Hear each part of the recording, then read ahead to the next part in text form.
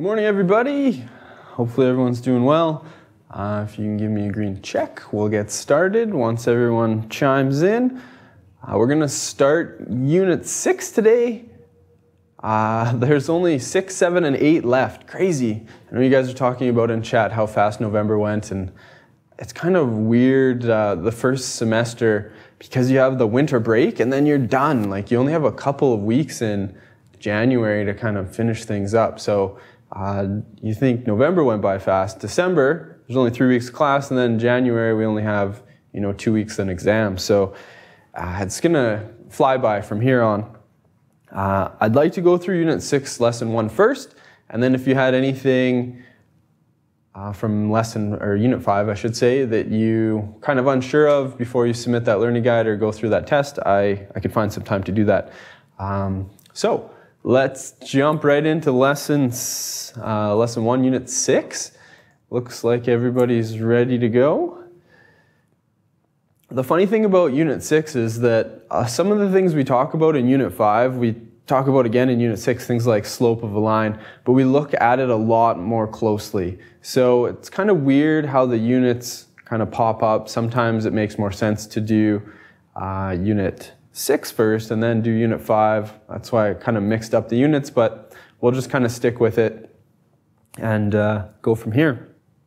So the first thing we're going to do in Lesson 1 is just talk about the slope of a line, and we've talked about the rate of change so far in Unit 5, which is the exact same thing as the slope. So rate of change, slope, rise over run, these are all sort of synonyms for one another, all the same word, just talking about the same thing. So we should define slope here as a measure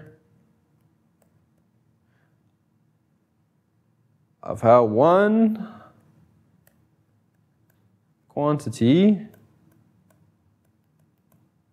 changes with respect to another.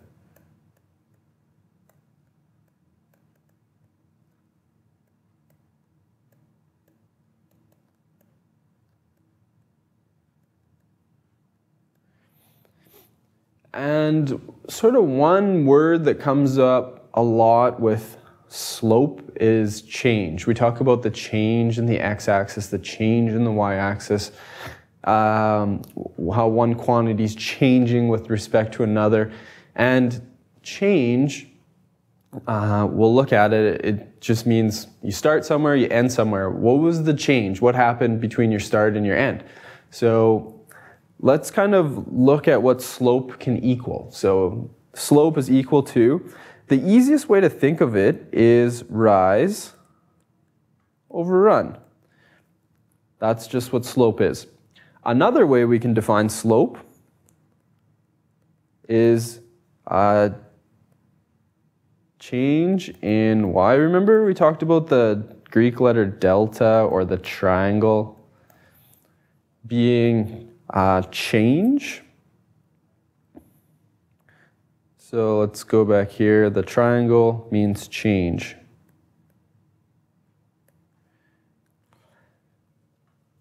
So we have a change in y over a change in x. Now if you think about it, y is the vertical axis, so that is the rise, and then x is the horizontal axis, which is the run. So rise over run, change in your vertical over the change in the horizontal. And then from the last unit, we talked about slope also equaling the rate of change. So from Unit 5, slope, rate of change. So these are all different ways we can represent the slope, and just depends on sort of what the circumstances are. And we'll pick one of the sort of 3 different ways.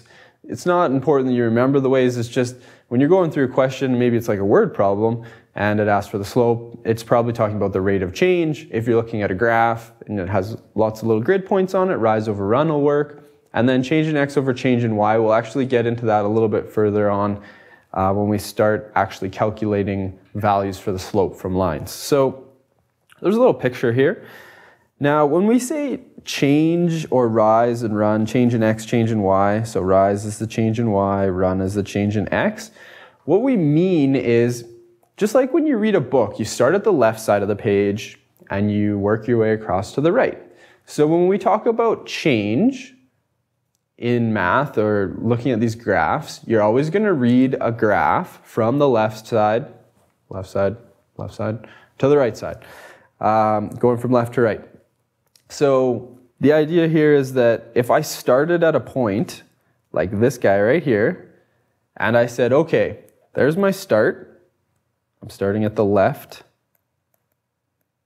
And then I go to the right, which is my end. And I have 2 points. I have this point here and this point here. And I want to know the slope between those points. So if I'm going, okay, how much do I need to rise? So I'm going up, up, up, up, up. Okay, there we go. There's my rise. And then my run. So going from left to right. So those are the kinds of things that you're going to get used to doing. And it only works if you go from left to right. A couple other things we should include. We've actually talked about these a little bit. If I have something, if I'm going from left to right, and it's going up to the right, this is a positive slope. If I have something that is going down and to the right, this is a negative slope. And we talked a little bit about that sort of idea when we were dealing with rate of change. We had things like filling a tank up, kind of went up, and then emptying a tank went down, reading from left to right. So these are just things that as you go over them again and again and again, they'll just become second nature, but right now it's kind of the first time you've seen them. One other thing I should mention, if we have something like that has a negative slope, rise over run doesn't necessarily make sense. So for negative slope, think about fall over the run. Because instead of going up, you're not going up. You got to go down and then over. So when we're dealing with a negative slope, if it makes more sense reading from left to right to go fall over run, then you can go ahead and do that if that helps you kind of work it all out in your brain. All right, so there's some little graphs here, and we're going to figure out the slope of each of these lines. So 4 examples here. And they are basically the only 4, like the slope, the actual value for slope will change, but these are the only sort of 4 things you can have. You can have the first one is a positive slope, the second one's a negative slope, and then the last 2, we're going to look at these ones and try to figure out what those slopes represent. They're kind of the special cases. So there's only sort of 4 scenarios: positive slope, negative slope, a horizontal line, or a vertical line. Those are the only things you can have. I mean, the line can get steeper or shallower. The slope can increase or decrease, but this is it. So the key to finding the slope is to find some points on the line. And what I mean by that is, in order to find the slope, you need to have at least 2 points. And if you can find points that are on perfect intersections, on perfect grid lines, those are the ones you want to start with. So if we look at the first example here, I'm going to look really hard and see if I can find a couple points that are on a perfect grid line, like a perfect grid intersection. So I can see one right here. That one's nice and easy to deal with because it's right on that y-axis as well. And it kind of looks like this point up at the top here goes through a perfect grid line. Now, one thing we'll talk about a little bit later is that the slope of a line is consistent. So any 2 points on the line, doesn't matter where you pick them, are always going to give you the same slope because the slope of the line doesn't change. So if you pick different points than I included here, that's completely fine. You're going to end up with the right answer. So there's no right points to pick. Any 2 points on a line will always give you the right slope. Sometimes picking certain points will be easier, but that doesn't necessarily make different points more correct or incorrect. So the idea for slope And one thing I didn't define, but I will right now, another way of representing slope is the letter M. And you're thinking, Mr. Borden, you've lost your mind. M, that doesn't make any sense. But the letter S for slope, the letter S could be like speed. S was already taken. So we have M, and M is slope. I didn't come up with it, I'm sorry. Okay, so when we talk about slope, we start at our point on the left and go across to our point on the right, and we read it from left to right, and we start and we go rise over run. So if I start on the left and I say, okay, how far do I have to rise to get to my second point, which is on the right? So how far do I have to go up? So I go up, up, up, up, up, up, up, up, up, up, up. So it looks like I'm going up 1, 2, 3, 4. So there's my rise.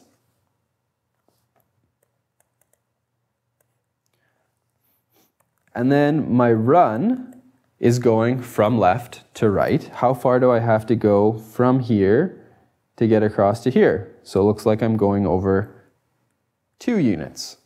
So if I were to write my slope, I'd have M is equal to my rise, which was 4, and my run, which was 2. All right, so rise over run, 4 over 2. 4 over 2 can be simplified a little bit because 4 divided by 2 is just 2. So the slope of this line is equal to 2. And you're thinking, 2 what? Well, it doesn't really have units slope. It is just, well, I shouldn't say that. Slope has units, but because our graph is just x and y, there's no units associated with it. So the slope is just 2. And we can compare it to other slopes in terms of value, a slope of 2 or a slope of like 10. It's just going to be how steep the line is. So let's look at the next example here.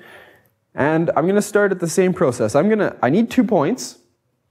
And I'm going to try to find points that are perfectly on grid lines. So if I look, it looks like there's one here that's perfectly on a grid line. And then I could probably find another one, maybe this guy over here. It looks like there's a few more than that. You could probably do this guy at the end as well if you wanted. It doesn't matter. Any 2 will do. So again, we're going to start at the left point, your left, which is my right, and go across from left to right. And we're going to see what the rise is, and then we're going to divide it by the run. You could maybe see the problem we're going to run into here is that we are not going to be able to rise to get from our left point to our right point. So I start here. If I were to go up, it wouldn't make any sense. I'm not going to ever get to the second point over here. So I'm not going to rise. So that means this is a negative slope. So I should expect that my values should be negative. So instead of going rise over run, I'm going to have to go fall over run. Now, I'll always say slope is rise over run, but if we have a negative slope, you're going to have to be able to recognize that. Even though it's fall over run, I'll always say rise over run. So we're going to go down. We have to go from here down to there to get to where that second point is. So that looks like I went down 3 or negative 3. And then my run is going from this point to this point. And that looks like a value of 5 because it's going to the right, it's positive 5. All right, so my slope is equal to my rise in this case is negative 3 because I went down 3. And then my run is going to be positive 5. Now I can't reduce that any further, so I can just leave it like that. And Abby's asking, should we just leave the negative on the top? Yeah, we will always put the negative sign on the top. And I kind of alluded to that when we were dealing with fractions before. You can put it on top, you can put it out front, you can put it on the bottom. All are correct. But for the case of slope, I like putting it on the top because that means it's always going to be, my rise is possibly going to be negative. It might be a fall if it's negative. Then my run is always going to be positive because I can always go from left to right. And yeah, so there you go. We're done with that guy. Let's go to the next one. This is a bit of a strange one, but these are kind of the special cases of slope. So I picked 2 points. Pick your poison. Any 2 points you want. Let's pick one here and one there.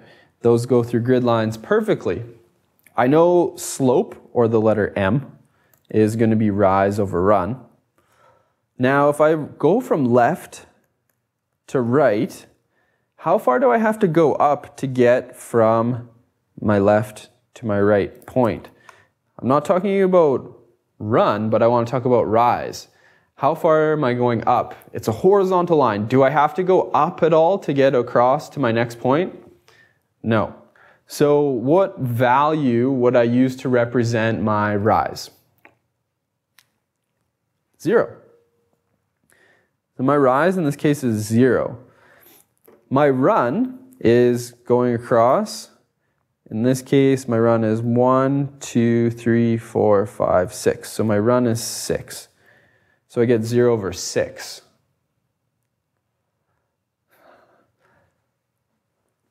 All right. Alex is citing me for a mathematics violation, saying it's illegal because you cannot divide 0. Funny thing in math, Alex, is you can go 0 divided by a number. You can put it in your calculator if you want, and your calculator will give you an answer.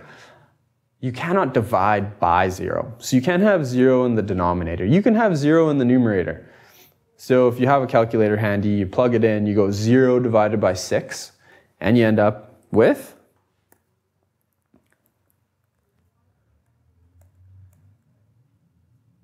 just 0.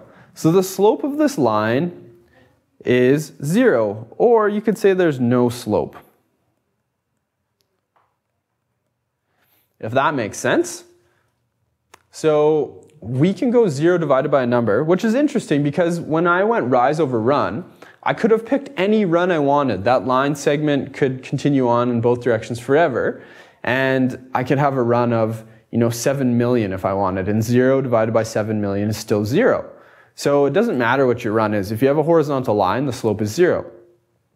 Let's look at the second example here to kind of compare the two. Again, I'm trying to find slope. I'm going to go rise over run. So I'm going to pick 2 points, any 2 points. Let's go this guy and that guy there. So if I do rise, I've gone up by 1, 2, 3. So my rise is 3. My run is going to be what? How far over? I guess I've been doing blue as my rise. How far over do I have to go to get from one to the other? Alex is a bit ahead of me here. Yes, this one is definitely illegal, breaking mathematical laws everywhere. My run is 0. So my slope is, now 3 divided by 0, in your calculator, it's going to give you an error. In math, we say this is undefined. Or you could say the slope is undefined. So this is kind of one of these tricky things with slope. If we have a vertical line, our slope is undefined. We can't define what that is because we can't divide by 0. But if we have a horizontal line, we say, oh, the slope of that line is 0 because the rise was 0 and the run was a number, so 0 divided by a number is just 0. That's defined. But if we have a vertical line, it becomes undefined. So that is kind of the, the four scenarios you're going to run into. If you always go from left to right, you can have a positive slope, you can have a negative slope, you can have a horizontal line with zero slope, or you can have a vertical line with an undefined slope. That's it. Those are the only four scenarios you're going to run into. And one thing that's important is that when you are calculating your slopes, you should always reduce your values. So try to get your slope in the simplest form you can. So like right here, 4 divided by 2, we said, okay, 4 divided by 2 is 2. We've reduced it as far as we could.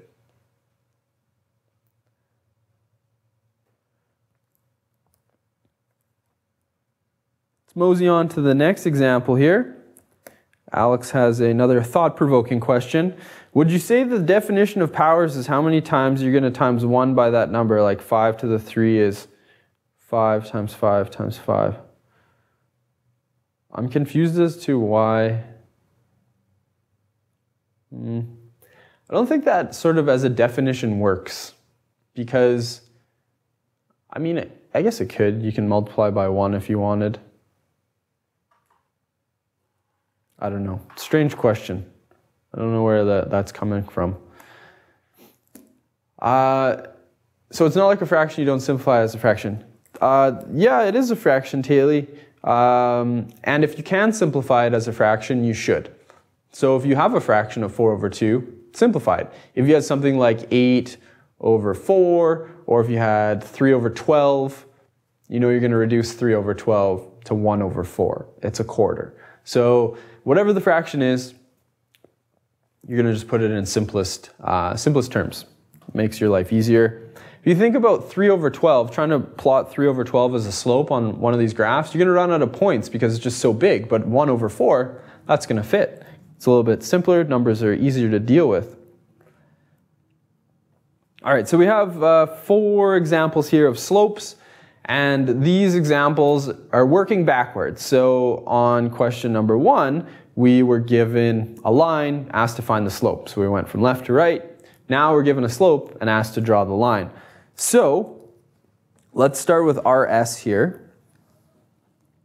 RS has a slope of 4 over 9. Remember, when we have a slope, we just have the rise over the run. So I can pick a point on my graph. Doesn't matter where it is. Somewhere on the left side will make my life a little bit easier. I'm going to pick a point right here.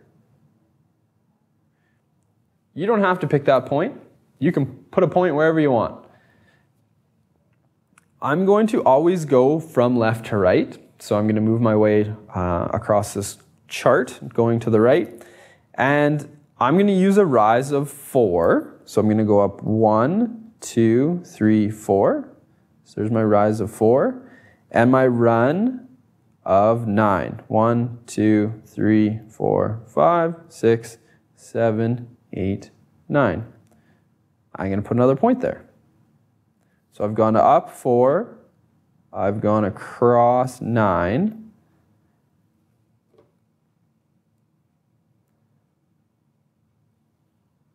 We would typically call our first point R and our second point S. Just like we read from left to right, we would identify our points going from left to right. Left would be our first point, right would be the second. So I have 2 points. I'm going to break out my ruler. I'm going to attempt to connect these 2 points with a straight line. That was not a very good one, so I'll try again.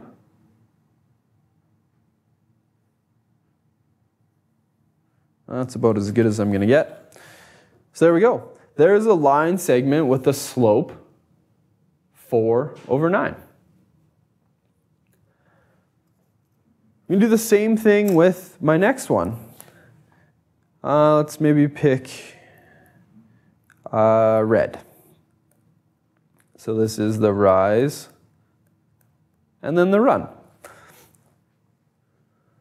Now, before, I think it was Abby, you asked, the negative sign, does it go on the top, the bottom, or right in front?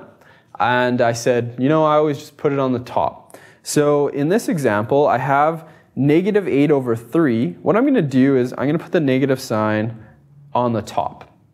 And that's just going to make it easier. I'm not going to get confused with my negative sign because I've put it on the top and I will consistently put it on the top. So the negative sign now is always going to be my rise. If that helps, I'm going to pick a point. Maybe this guy way up here. And I'm going to go from left to right. Now my rise is negative 8. So instead of going up 8, because it's negative 8, I'm going to go down 8 because it's negative. So here goes 1, 2, 3, 4, 5, 6, 7, 8. There we go. So we've gone down 8. And my run is 3.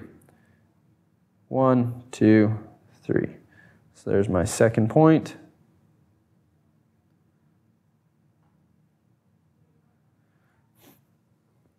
And we're calling this point T and this point U. And we will connect those 2 points. A straight line. There we go. There's T and U.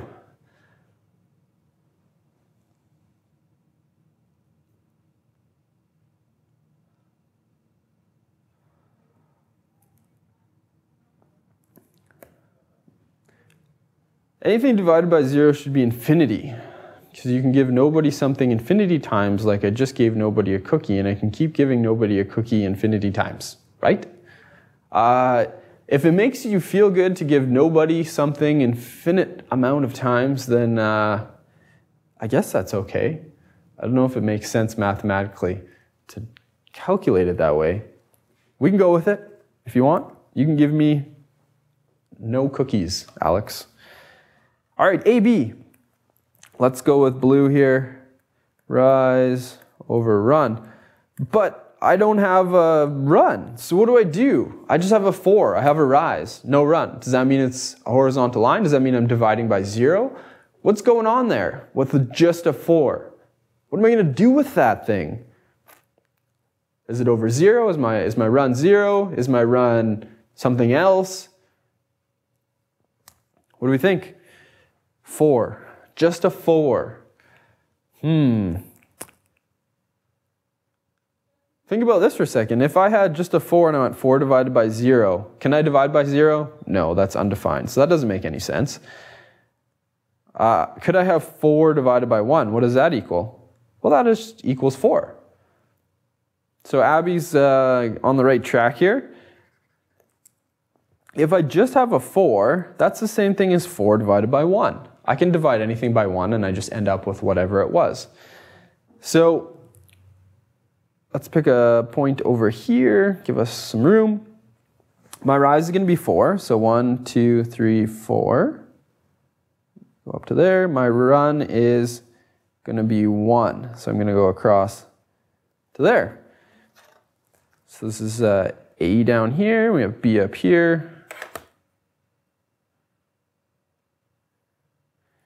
There we go, a line segment connecting those things. A over B. Rise and run. The last one's a similar sort of thing. I have -1. This is going to be rise over run. And my -1 is just going to be the same thing as -1 divided by 1. So I pick a point. My slope is -1, so I go down 1, and then I go to the right 1. I have another point here. This is M, this is N. I connect those 2 points with a straight line. There we go. So that's a bit of a mess.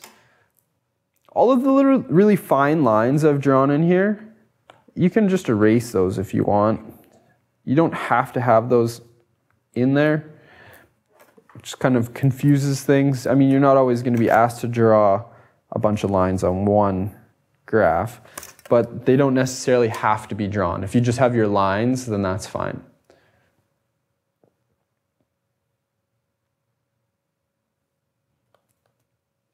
Okay.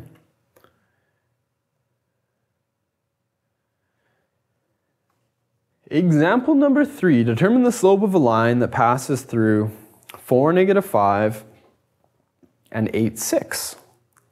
So let's plot these 2 points on our graph, and then we'll see if we can go rise over run to connect the 2 points. So 4, -5. Remember when we have these points, our first is our x, our second is our y. So the x is +4, and then I go down 5. So 1, 2, 3, 4, down 1, 2, 3, 4, 5. So that's point E.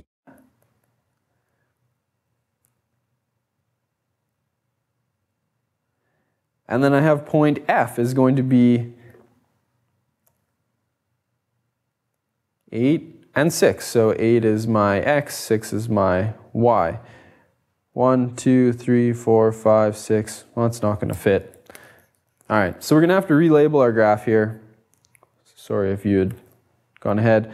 We'll go up by 2s. So we'll go 2, 4, 6, 8, 10. +2, 4, 6, 8, 10. -2, -4, -6, -8, -10. Now everything will fit on there. Let's try this again. 4, -5 is our first point. Maybe right there. So that's point E. And then F is 8, 6.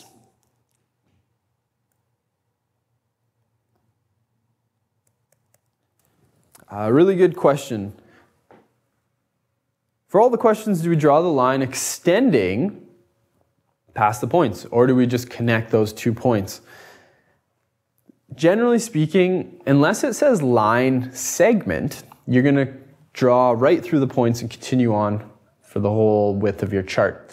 If the line were to specify a line segment from point E to F, then you would just connect the dots. So draw the line going from one side to the other all the way, unless it says otherwise. In this case, it just says determine the slope of a line. It doesn't say line segment. So if we have a line is going to continue on in both directions forever to infinity and beyond.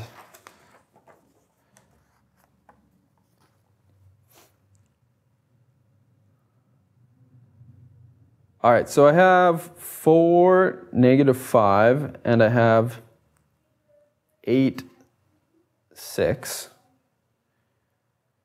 All right, so I have 2 points here.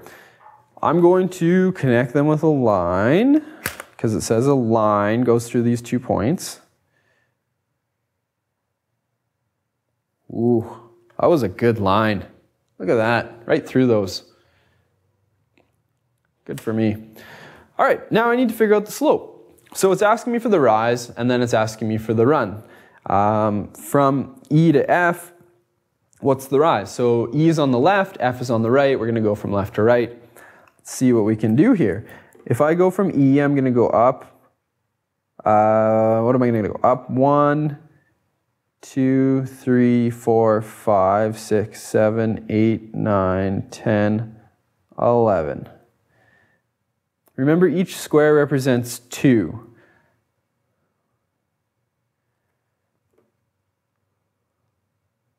So my rise is going to be this little green line I'll put in here.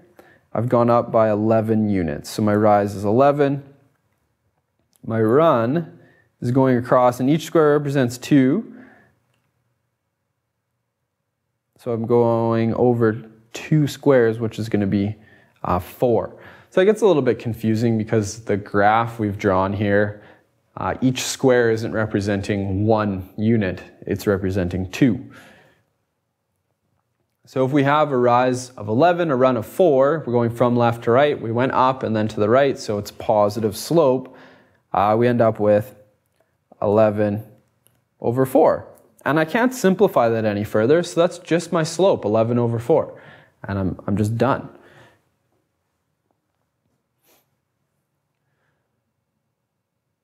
All right, so there's a formula we can use that'll work for any line if you have coordinates x and y. And that's this, that is indicated down at the bottom here.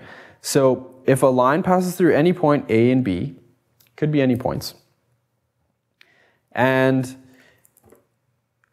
A is an ordered pair xy and B is an ordered pair xy, because all points on a graph can be written as an ordered pair. If you take the y terms and you go y2 minus y1 and x2 minus x1, you end up with the slope, and you're thinking, Mr. Borden, those 2's and 1's are on the bottom. Shouldn't they be on the top? This is so confusing. I don't know what's going on. Why are you doing this to me? Well, think of it this way. A is the first point. So everything in A has these little 1's next to it. And then B is my second point. So everything here has little 2's next to it. So these are called subscripts, and they just kind of help us sort out more than one point. Because if you think about it, if I gave you 2 points, I said, okay, you have a point like 2, 3, and 6, 7. I said, okay, take the x point, the x coordinate of the point, and then you'd say, well, there's 2 of them, which one? I'd say, okay, well, how can we kind of distinguish between these 2 points? We'll call everything here, this is going to be my first point, so I'd have x1, y1, and everything here is my second point. So I'd have x2 and y2. So it's just kind of a way that we try not to confuse each other when we're talking about ordered pairs. If I had a third point, I could, put in a third point, and it could be, I don't know, 7 minus 5, and this would be x3 and y3.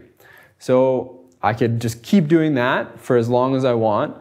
The 3's don't go on the top. It's not x cubed or y cubed or x squared or y squared. It's just x with a little 3 next to it to indicate it's the third point. Generally, for slopes of lines, we'll only have 2 points. That's all you need to find the slope. So hopefully that kind of clarifies that. I know it can be a bit of a strange sort of thing. So what are we doing here? Well, we're taking the second y minus the first, and then we're taking the second x minus the first to get the change. So we could also write this as change in y over change in x, where change in y is the second y point minus the first, and change in x is the second x point minus the first. We can just divide those things. That gives us the slope. Might not make sense right now. Let's look at an example of it.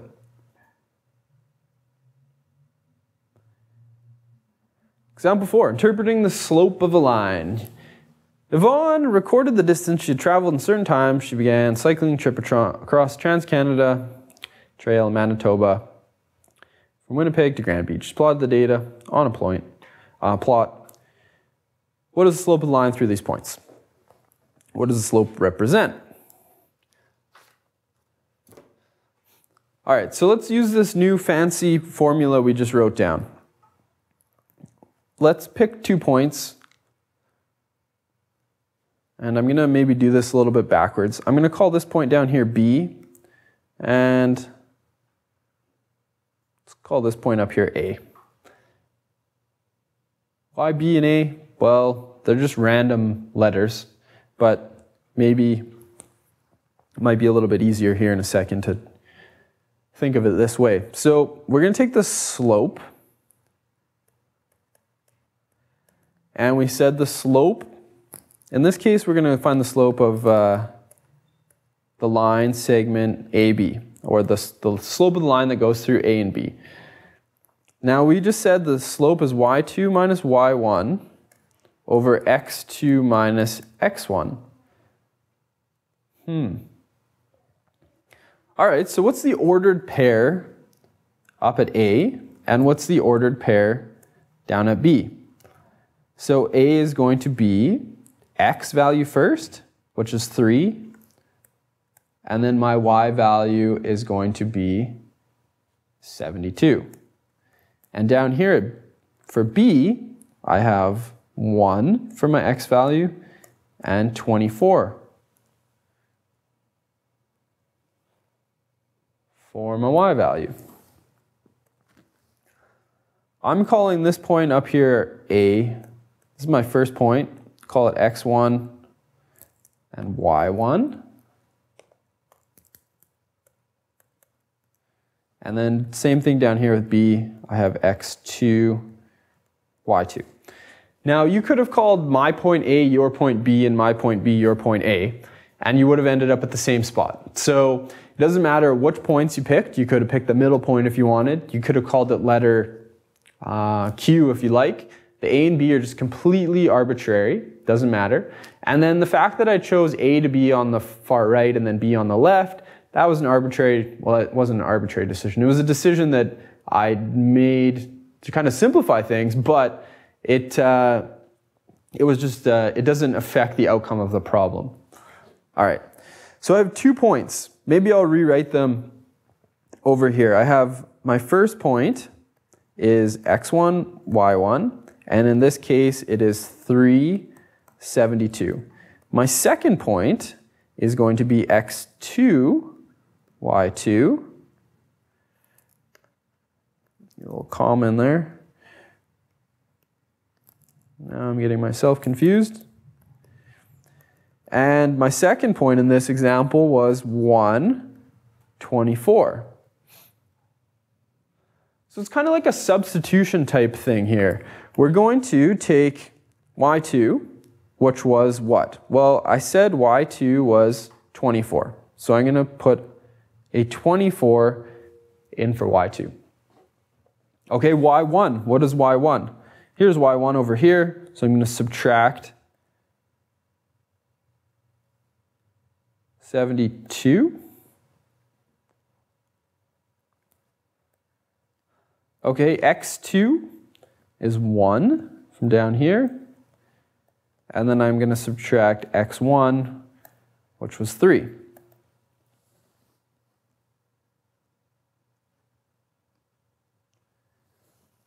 Okay.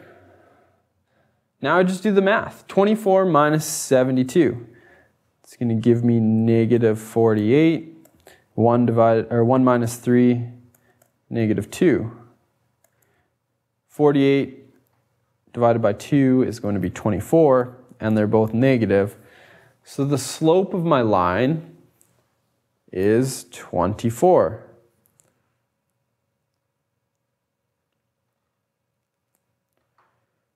All right, 24. There we go.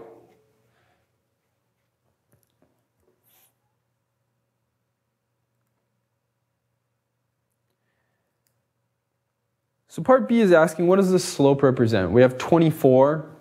Normally on a graph, we just have x's and y's, and we just say the slope's 24. But this example, we don't have x's and y's. Our vertical axis is measuring distance, and our horizontal axis is measuring time in hours.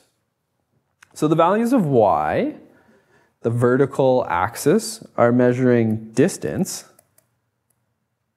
And then the units here are kilometers. And then my x-axis is measuring time in hours.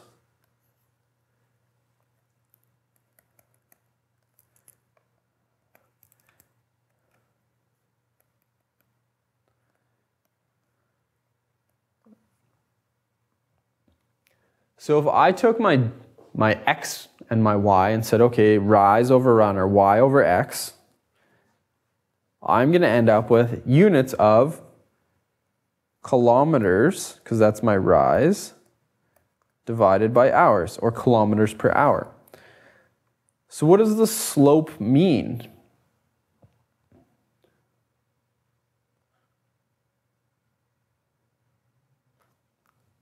So the slope we found was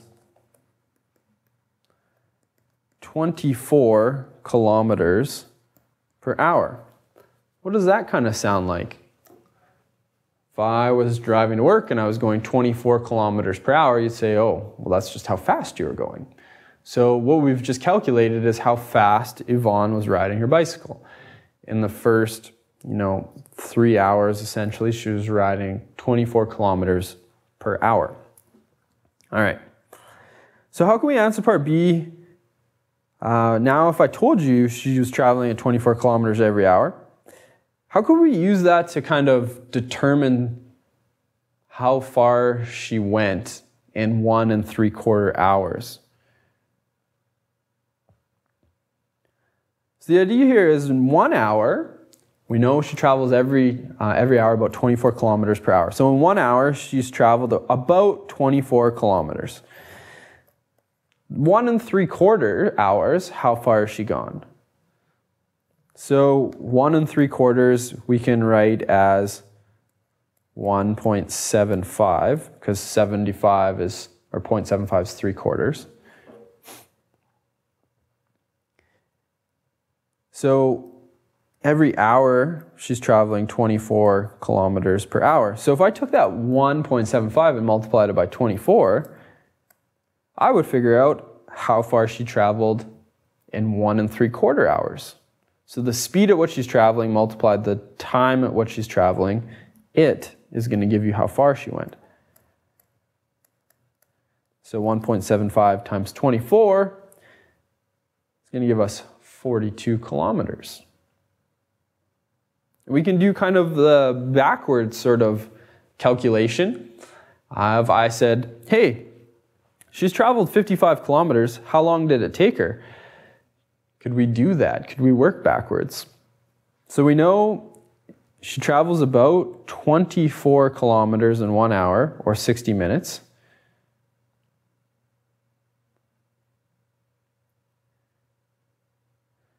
So if she took 60 minutes to travel 24 kilometers,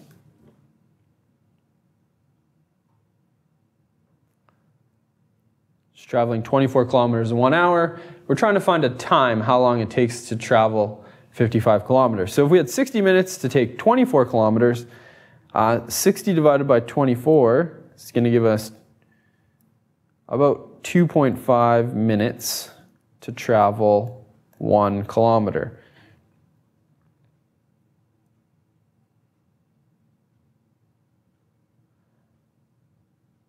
So continuing that kind of train of thought, 24 kilometers per 1 hour, if you kind of flip it and say, okay, 24 kilometers in 1 hour, 60 minutes to travel 24 kilometers, that's 2.5 kilometers, 2.5 minutes per kilometer. And then I say, hey, she went 55 kilometers, how long did it take? You just say, okay, well, I could take my 55 kilometers and I could multiply it by the fact that it takes 2.5 minutes to travel a kilometer, and then end up with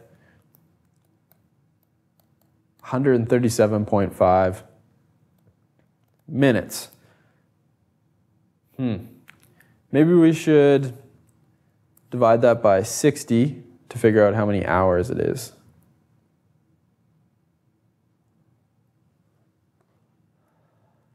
So 120 minutes is going to give us 2 hours. So this is 2 hours and 17.5 minutes.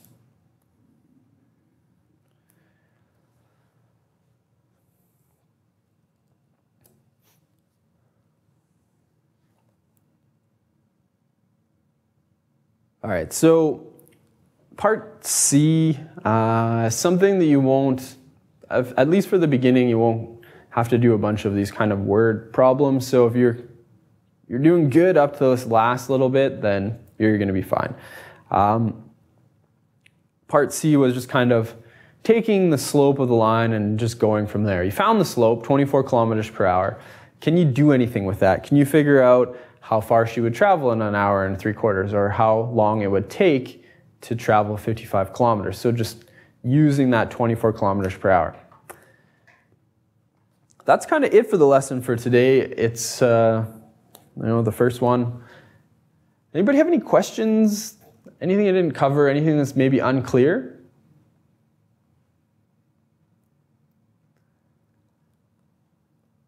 Couple questions coming in. Anything from Unit 5 you wanted to go over? We have a couple minutes left before we're done. So yeah, I don't want to confuse you guys with this last little bit. So if you were doing okay finding the slope, rise over run, using that slope formula, that's good. The definition's at the beginning, sure. So slope was a measure of how one quantity changes with respect to another. That sort of word definition doesn't really come up very often. If you can remember slope is rise over run, you're doing okay. In fact, I think slope is rise over run, and the other formula we used, slope is y2 minus y1 over x2 minus x1. I think that's on your formula sheet if you look carefully.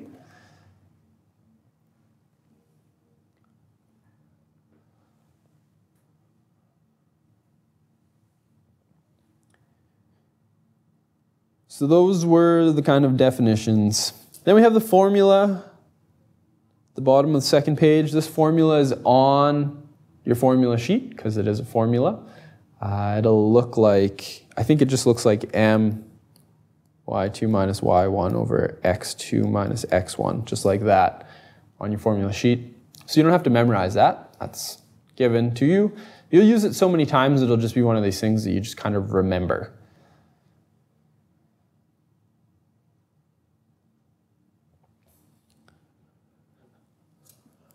All right, I will go over the learning guide, and then Alex, I can go back and look at some function notation stuff. Learning guide to print and complete. All right, slope is what we've done today.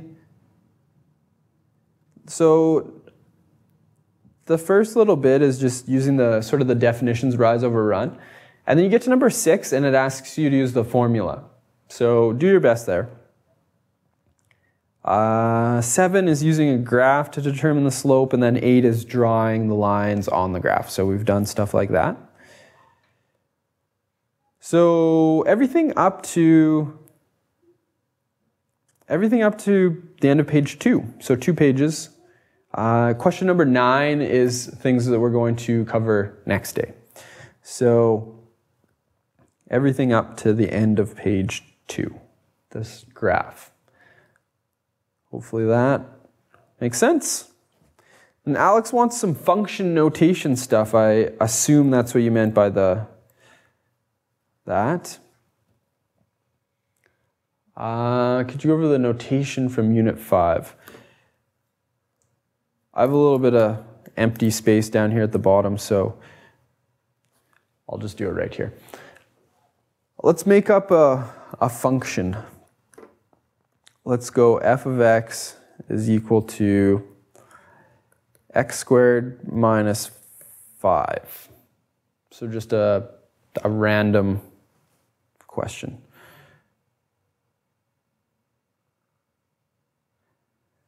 All right, so maybe the question says, what is f of 3? So what's f of 3? Figure that out. And you're like, okay, well, the x was an x here, but now the x has been replaced by a 3. So what I'm going to do is take all of my x's in this, and I'm going to replace them with 3's. So 3 squared is 9 minus 5. I end up with 4.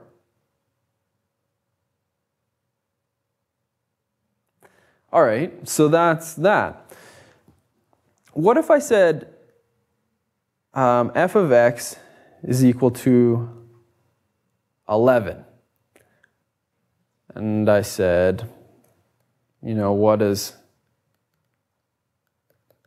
x equal? What does x equal? That makes more sense. What does x equal? So what we're saying here is that this function f of x is equal to x squared minus 5. Now I'm saying, okay, everywhere there's an f of x, replace it with 11. So 11 is x squared minus 5. So you say, okay, I can solve for x. I'll add 5 to both sides.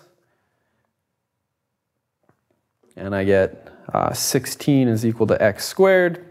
I want to get x by itself, so I take the square root of both sides, and I end up with 4 is equal to x. So those are the only sort of two types of questions you'll encounter.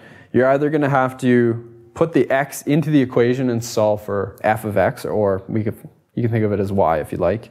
Or I can say, hey, this whole thing equals 11. What does x equal when everything equals 11?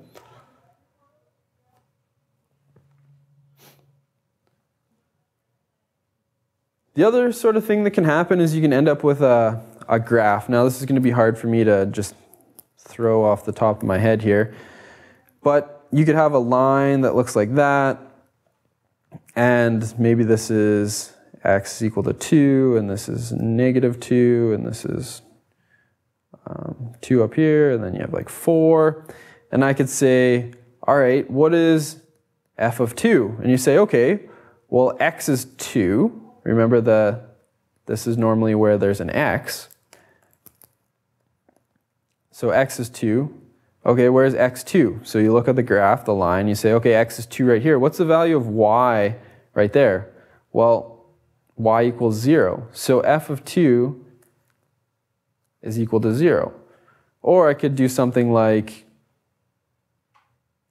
you have a point up here, and we could say f of x is equal to 2. And you'd say, okay, if f of x, or if you want to think about y is equal to 2, what does x equal? Well, if I find it, I go across, say, okay, y is 2, go across to my point, go down, and I say, oh, that's, 4. So f of x is equal to 2, x is equal to 4. These are kind of the backwards type things you can do with graphs. I know that wasn't the best example of using a graph for the function notation stuff, but hopefully that might clear up some questions. So f of x equals 11 doesn't matter what x is, f will always be 11. Yeah, because this is function notation. So if I give you one input, if I say, what did I use here? I said the input is 3, then you're saying, okay, the output is, so this is my input, the 3, and you're saying the output is 4. You can only ever have one output for every given input. So if I say, input is 3, you're always going to say 4. So that's a good way to think about it. Will there be any questions on the Unit 5 exam about the names of the different ways of writing linear and nonlinear relationships?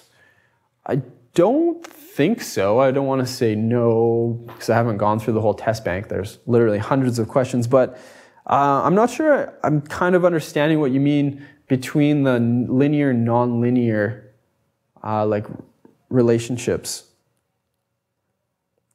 When I'm thinking linear, nonlinear, I'm thinking something like y is equal to 2x minus 5, and that would be something that would be maybe linear, and then we could have something that like y is 2x squared plus 7. That's nonlinear.